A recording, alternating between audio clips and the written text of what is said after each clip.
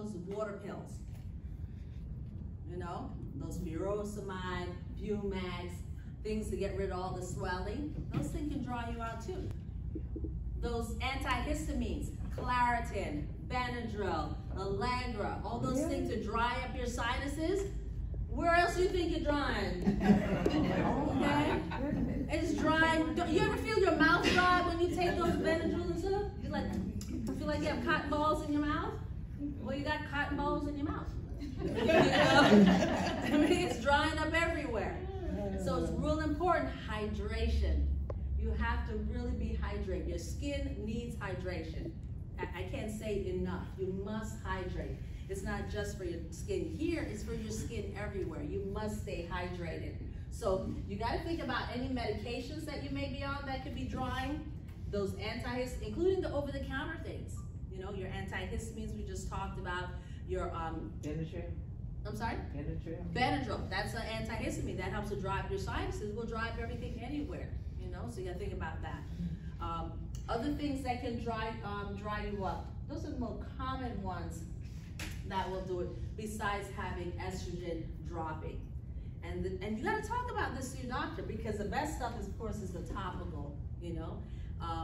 But lubes, you can get that over the counter. And play with the different lubrications, because one may be good for you, or one may give you a yeast infection that you don't like. Doesn't mean that the other 300 that exist won't help, you know. And don't be ashamed to say, hey, hand me that, hand it to me. Wait a minute, you need to put it on yours, you need to put it on mine, you know, because it has to go not just in the vaginal area, it has to go on the penis or whatever instruments you're using, because inside, before it gets inside, your penis is going first. So put some of the lubrication on the penis or any device you're using, and also put it inside the vaginal area, okay? And you'll find it be way more comfortable, you know? And guess what? The more fun it is, the more likely you're to engage, right? Right. You know, nobody likes pain. Everybody moves away from pain, you know? Away from pain towards pleasure. And so that's the JJ story. Questions on JJ? The JJ. Yes? You say estrogen is the one that keeps a woman Lube.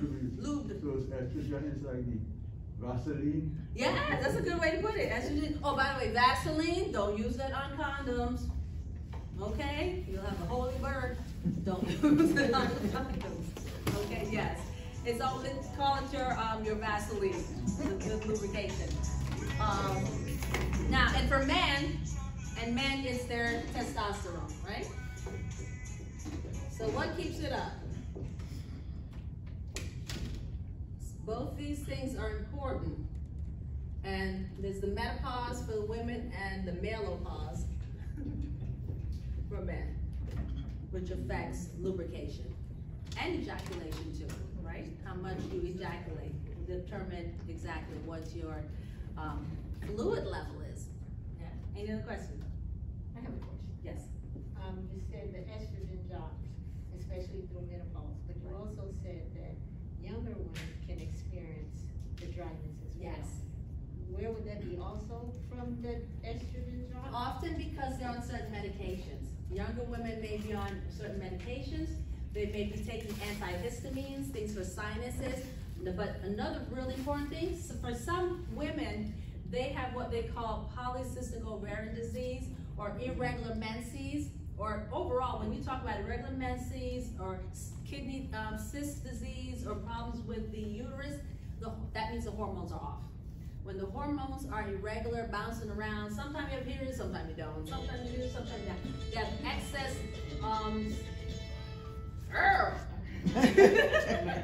she give me theme music. No, sometimes some young people have an imbalance in their estrogen to their testosterone, where they're young and they're getting all this facial hair.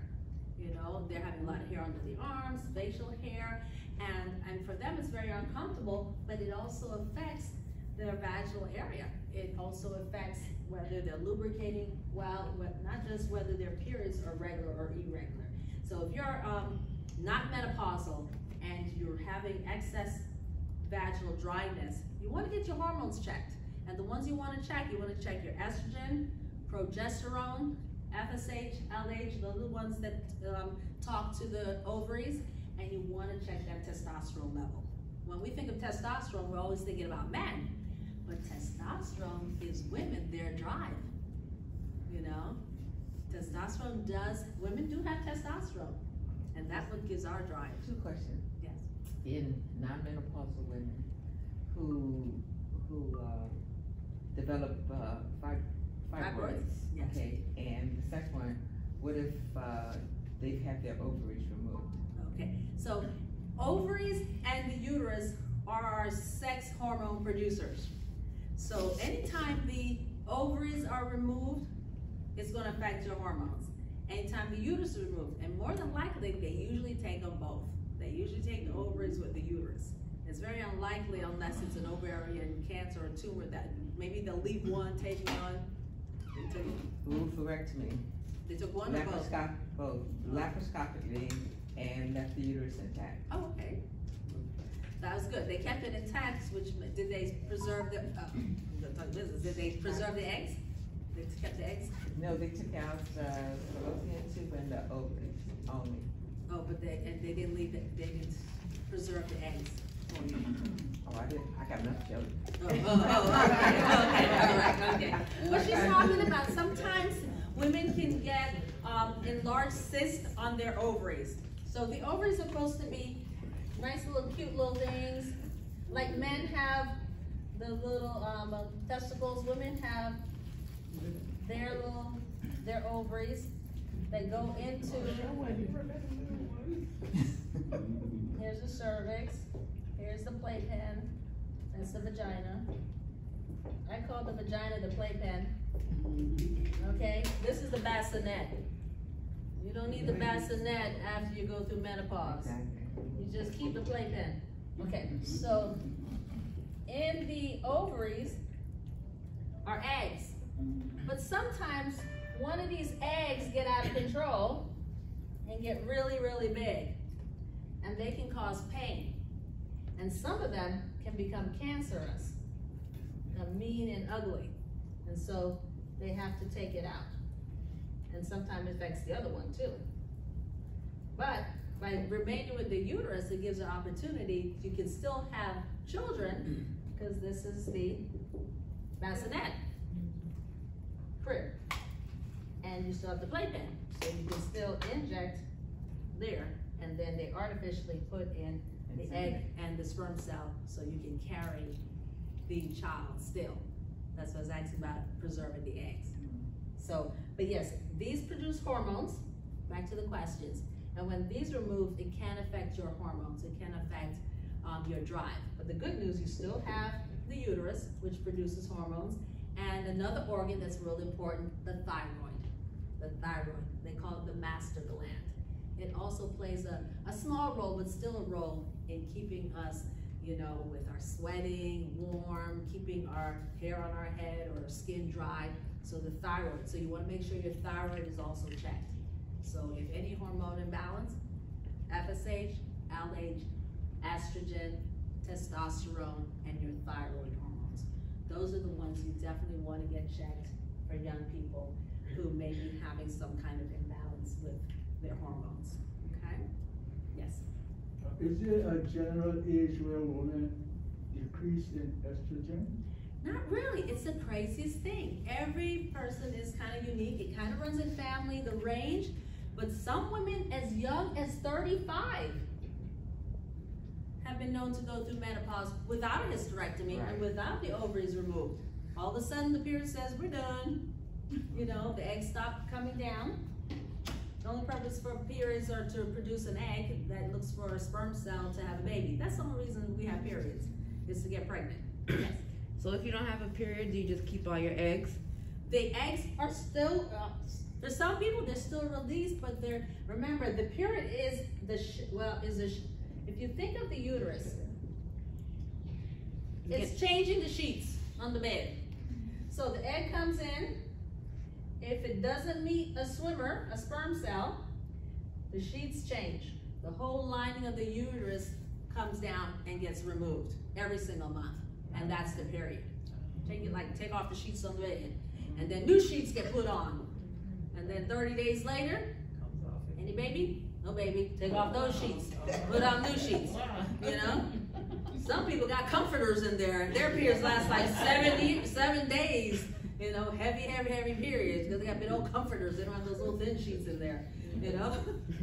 So, it can be 35, back to answering your question, all the way to some women are still having a period at 60. Yes. Yes. Does that mean they have more eggs? Oh, everyone pretty much get about 52 eggs.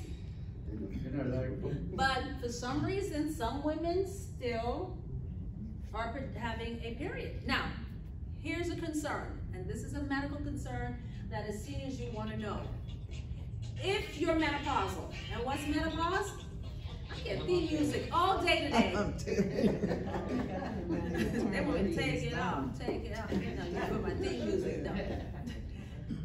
If you are a senior and have gone through menopause, that means for one entire year you have not had a period. It's not official if you had no period for 6 months and then you get a period. And then you don't have a period for 3 months and then you get a period. You are circling Pluto. You're in what we call perimenopausal. I'm thinking about it. I'm not certain if I want to stop yet. That's perimenopause. But you're officially done with the game of childbearing once you've gone an entire year with no period. Not a speck, not a drop, okay, of seeing any blood. If you've been menopausal for over a year, and then 3 years later, all of a sudden you start having vaginal bleeding, run to your doctor. Don't stop and go, don't call your girlfriend, no, not them. Go to your doctor. It is critical, it's emergency, because post-menopausal bleeding, the #1 thing doctors think about is a cancer. #1, it's a condition called endometrial cancer. That means the sheets have been sitting there too long and start to stink, and they've developed a cancer. Wow. The lining. But don't fear, it's an easy procedure. Take out the crib. Oh no. Get rid of the crib. Get rid of the crib.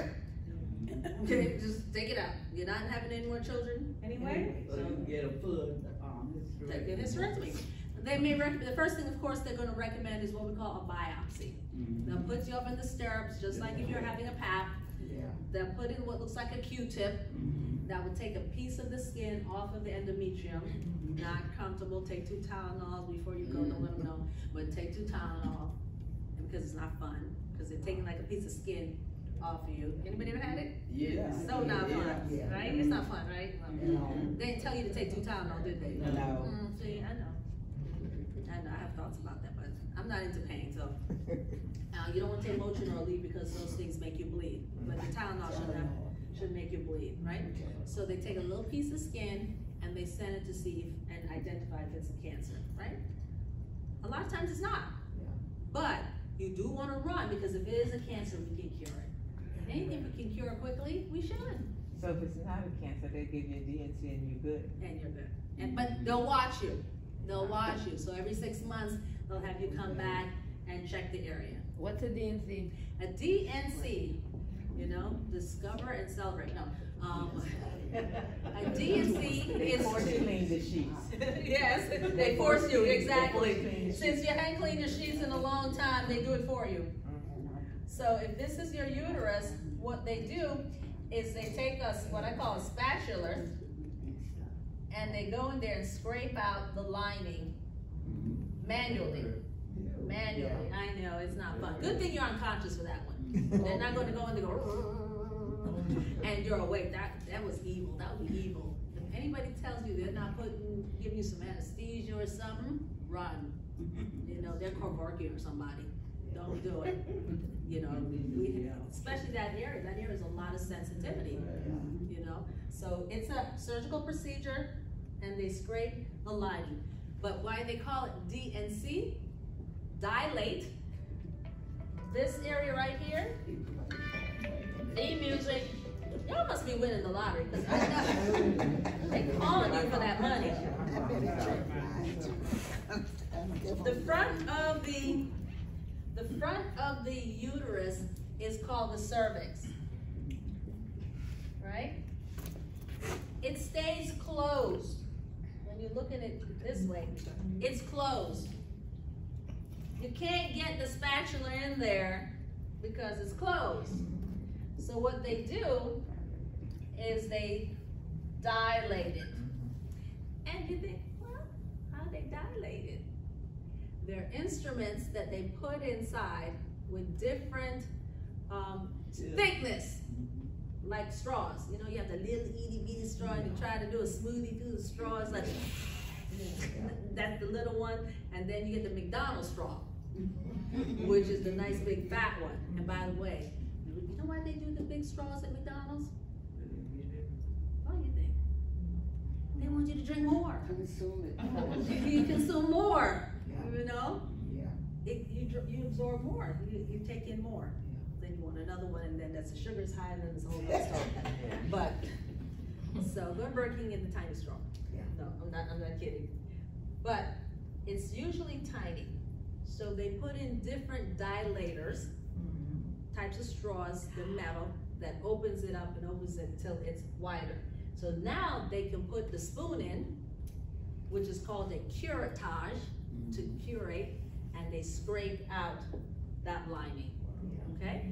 And then it takes about 2 or 3 weeks before this thing goes back to that size. So you're going to have some bleeding, you know, but the bleeding is supposed to stop within 2 to 3 weeks. It sounds like having a baby all over I again. know, it's not feel good. It's not feel good. But guess what? You know what don't feel good? Cancer. So, That's right. you know, Exactly. it's expensive too. So, you know, At least- do At this. least for the 2 equals. Yes, do this. As opposed to sitting around bleeding and you've already had menopause, and then 2 years later, it's not only in the uterus, it's spread all over your pelvic area. Yes, madam. Okay, at a certain age, I know we all carry eggs. For young girls nowadays not having babies or having miscarriage, their eggs disappear with age. Well, it's not so that they despair, they've already Use them up. used them up. You know, so for instance, remember I said the range can be 35 to 60. Yeah. So doctors recommend having babies before 40, Thank you. you know? And the reason they recommend having before 40 is because they start turning to raisins, and the eggs start having genetic problems. Down syndrome. So by Down syndrome increases every year after 35. So they make you do special tests to make sure the child doesn't have a Down syndrome or other genetic problems. And we know after 40, it increases by 50%. You run a 50-50 chance that your child will have a problem. Because as I said, those eggs are turning to raisins. You know, so you want to have, if possible, the child is before 40. Before 40. I had my first at 32. I feel older and wiser. So he was putting his hand in the VCR. Okay, come on.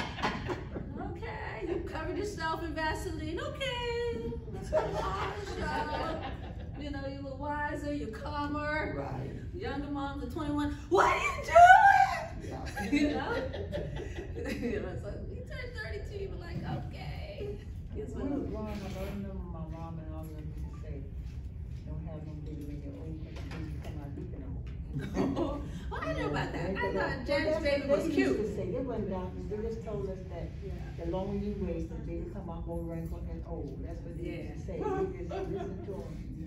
Not saying we wanna have one then, but that's what they say. So I see what you're talking about now before They were 40. saying if you use a raisin, it's gonna come out looking like a raisin. Yeah. Exactly. But the key though is, yes, women can have children over 40. No doubt.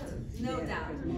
You just really want to get all your tests done. You really want to have a good gynecologist who works, an obstetrician who works with women over 40, because you have additional risks that you can work with. You can work with them. You can. As long as you're menstruating, you can get pregnant. There are a lot of women who have those late babies. I know you have some friends, 38. you know, in 38, in their 40s. My neighbor across the street, she was 40 when she got pregnant. And she lost her husband to COVID the following year. Wow. He was 51. Look at that, Janet. Janet, I tell you, have the money Yeah, and I the think, doctor. but I think she was inseminated. Yeah. I don't think that was, I think she probably She probably froze preserved her. her, I don't know how she her did it. eggs, How it- and then was inseminated. I don't believe that was. That's what they do now. If you carry it, it's yours. So, Yes. if you carry it, it's yours. So, I mean, if you can, and you know you're gonna delay your pregnancy, the recommendation is now we have technology. You can freeze your eggs and then put it back in when you got the money and the honey to take care of that baby. Yes. So you know how you can take care, like, 1 second.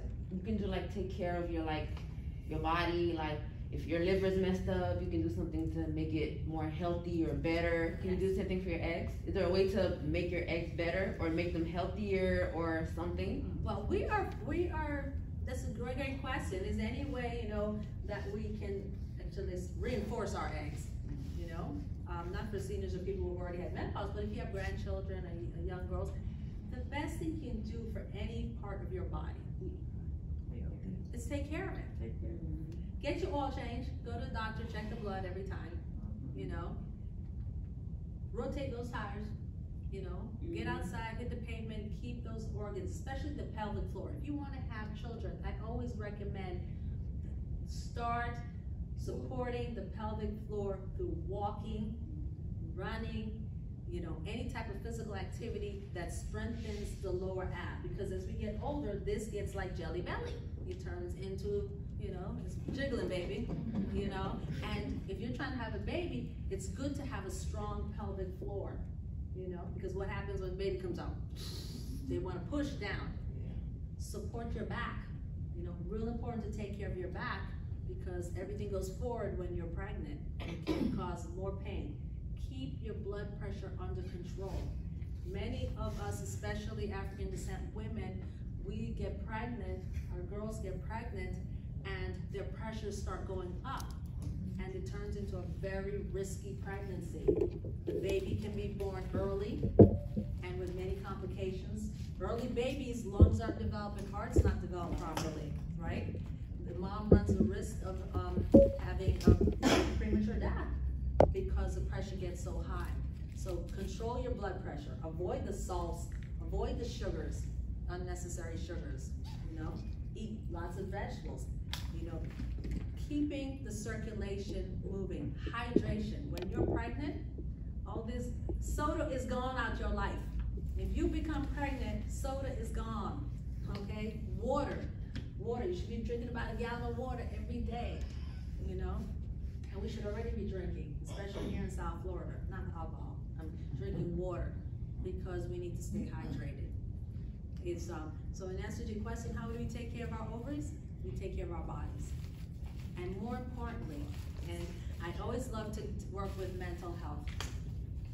When you are pregnant, and if you know anyone pregnant, the mind is so important.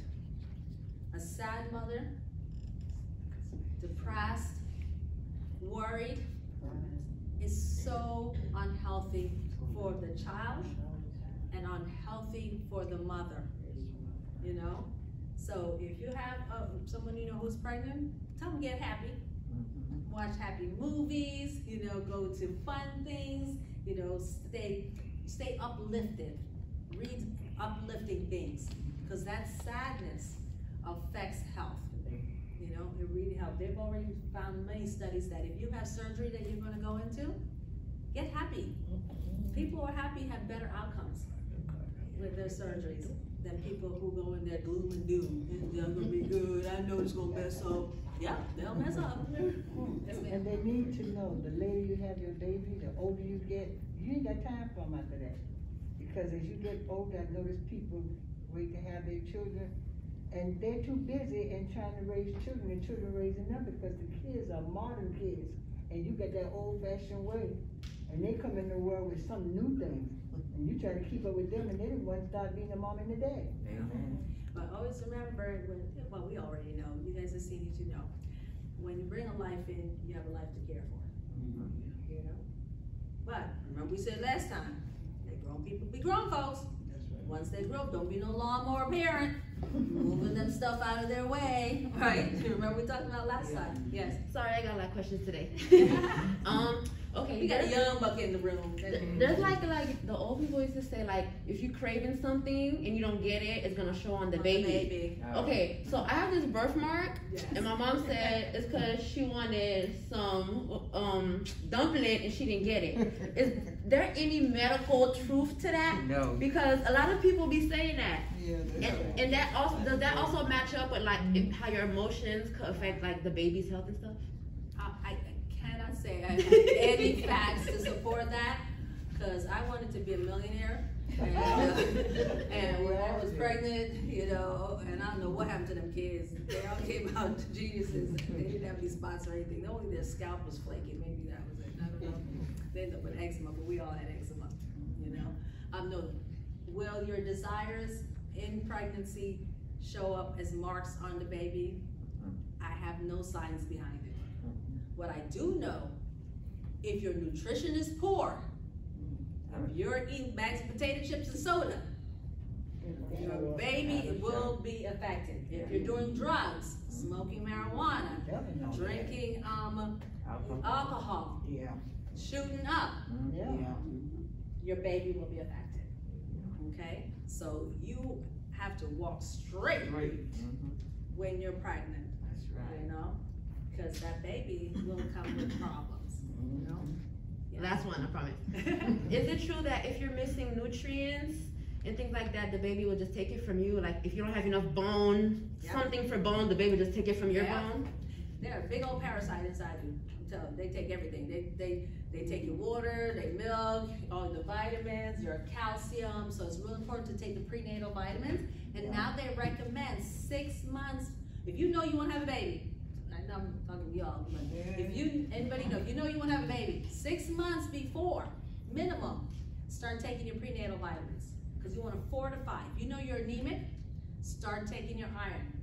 Because the baby needs 500 extra calories, not 5,000. Dude, stop feeding these pregnant girls. You know? You're eating for two. No, you're eating for little thing this big. It's like a little puppy. You know how you just put one scoop, 500 calories. All that little baby needs extra a day. So don't stop giving them 5,000. You know? Girl, eat up. You're pregnant. Stop it. Because if they get too big, it can be a risky pregnancy. You should not gain more than 25 pounds in pregnancy. You got these big watermelon babies being born, you know, and they can run the risk of having diabetes. The mother can run the risk of developing diabetes in pregnancy if they gain too much weight. You know, 500. What's 500? It's an extra meal. That's all it is. One extra meal a day. You know, but you do need to take your vitamins. You do need to take your iron. You need to take your calcium. And if you can't tolerate milk, they have calcium tablets that you can take. You know, those are the things you have to do. Hydrate, eat right, and exercise.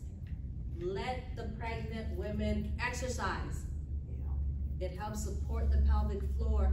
And remember, that delivery is no joke. It's work. That is the work. They have to be strong for it.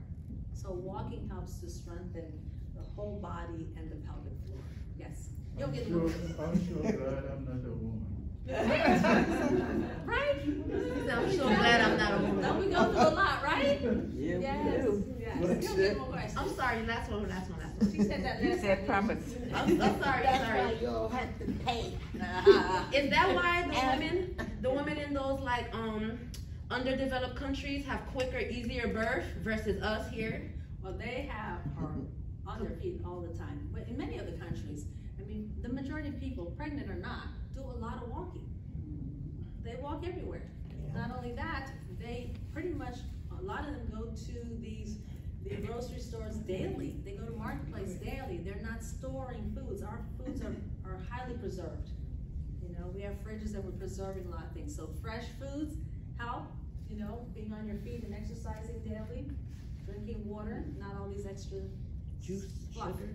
Why was it that when I got pregnant, my husband showed the symptoms of throwing up, sleeping all the time? You know, why was? There's a lot of theory about what they call sympathetic pregnancy. Okay. The sympathy of pregnancy. Men become sympathetic with their spouse and their partner. You know, they also say if you live long enough with somebody, you start looking like them. Yeah. You know, so he gets bald, you get bald. You know, he gets married, you get a beard. But in pregnancy, sometimes partners do become sympathetic. Like you said, become sleepy when you sleep, they gain weight when you gain weight. What I want to see is they start looking for you, carrying all the stuff for you, lifting stuff. They can take the pregnancy thing. That's the kind of sympathy I think I want women to get. You know. Any other questions? Any questions on JJ's? Next time we'll do men. We'll do the testosterone.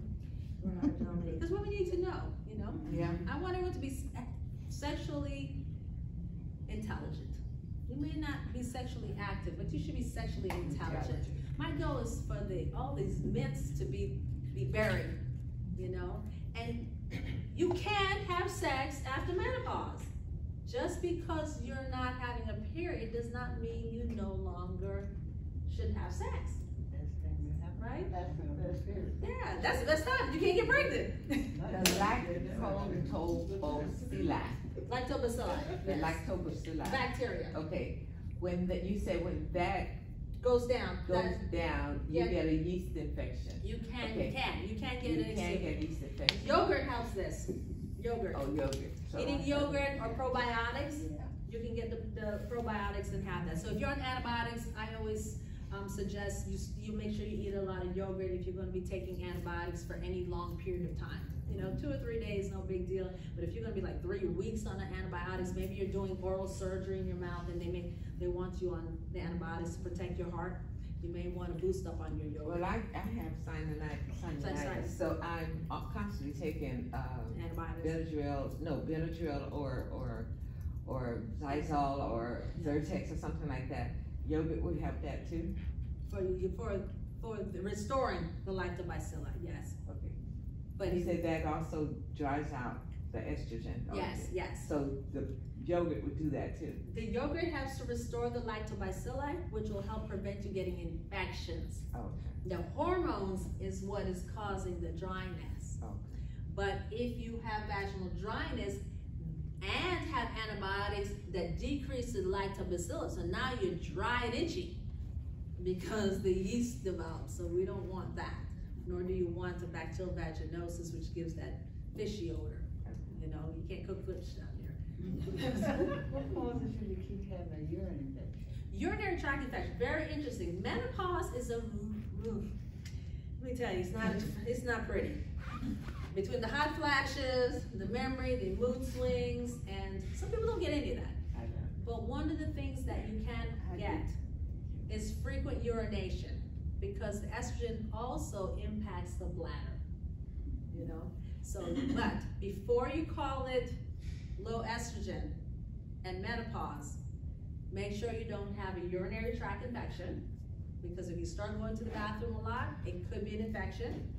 The other thing that it could also be, your water pill, of course, that you have an associated hydrochlorothiazide, furosemide, Bumex, all those will make you go to the bathroom all the time. Diabetes.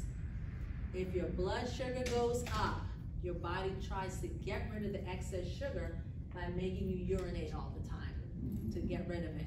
So get to your doctor, check your sugar, check for infection, and make sure that you don't have a bladder infection. And yes, you end up going more when you go through menopause. But this is after menopause. After menopause, yeah. After menopause, I mean way after. So make sure you do the exercise. Every time you go pee, do the Kegel exercises. Pee, stop, pee, stop, pee, stop. It helps to strengthen the pelvic floor and the bladder. So try and get up to 10. Go in the bathroom, and if you lose your urine a lot, go in the bathroom, and when you go to urinate, pee a little bit and stop the flow. Pee a little, men do it too, stop the flow. It'll help to strengthen your bladder. Your goal is to get where you can do it 10 times. Pee, stop, pee, stop, pee, stop, pee, stop. Oh, And it'll strengthen the bladder so that you can hold it longer. That's Kegels? Kegel exercises, yes. It's also good for sex because you're also supporting squeezing and releasing, squeezing and releasing. Learning how to control that area down there. Yeah. Don't let the urine just come, you know, really try to, not just stop it so you can get there, but when you get there, go a little, hold. Go a little and hold. And see if you can get up to 10 times over the month. So you start the first one 3 times, the next week go to 4, and try to get up to 10 times. That makes sense, because eventually you'll be able to hold it. It's really a great exercise. You don't have to run all the time. It just takes time. It takes time. It's a muscle, and you're strengthening that muscle, you know? So it takes time to strengthen the muscle. Okay. All right, guys. Got to run. Okay. Any questions? Thank you. Thank you guys for coming. Bring questions next time. Remember, please like and share on Instagram and Facebook for me. The more likes and share I get, the more they let me come back. And I love any questions. So again, it's Dr. MC Powell. Very easy, Dr. MC Powell. Instagram, Facebook, and I'm on TikTok.